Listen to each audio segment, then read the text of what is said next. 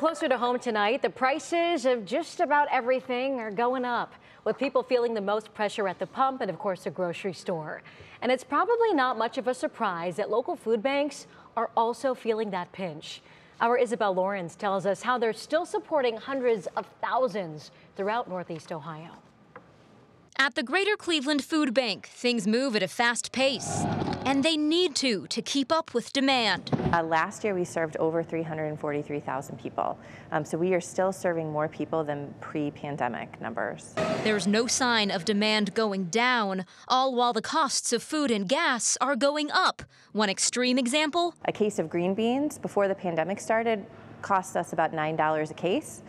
That cost has now increased to about $19. Typically, the food bank gets federal and state commodities and donations, then buy whatever else they need. But now we're not getting as much from the federal government, from the USDA, and that's something we're really concerned about. And so what we're having to do is turn around and buy more food. That dollar isn't going as far as it typically would pre-pandemic. The Akron-Canton Regional Food Bank is feeling that same pinch. These supply chain issues that are existing in the grocery industry are spilling over and resulting in fewer food surpluses available to food banks, while it's making the food that we can afford to buy on that rare occasion more expensive, and it takes longer to get it here. But food prices aren't the only problem. Rising gas prices are forcing people to make impossible decisions. People that were already struggling between paying their heating bill and buying their kids' shoes and prescription drugs and getting food are now being strapped with these significant fuel costs. And if people are spending more on gas and less on food,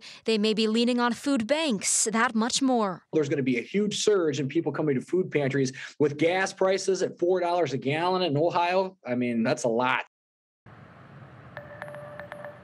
Yeah, it sure is. And the CEO of the Akron-Canton Regional Food Bank told me that one thing that really would help would be if government leaders were to authorize more money for the Emergency Food Assistance Program. That would really help food banks respond to this increased demand. But if you at home are in a position to be able to help and you'd like to do something, you can visit the websites of either of these food banks. They have opportunities there to volunteer and to donate, Laura. And I know we'll have those on our website, WKYC.com. Isabel Lawrence is live for us tonight. Isabel, thanks.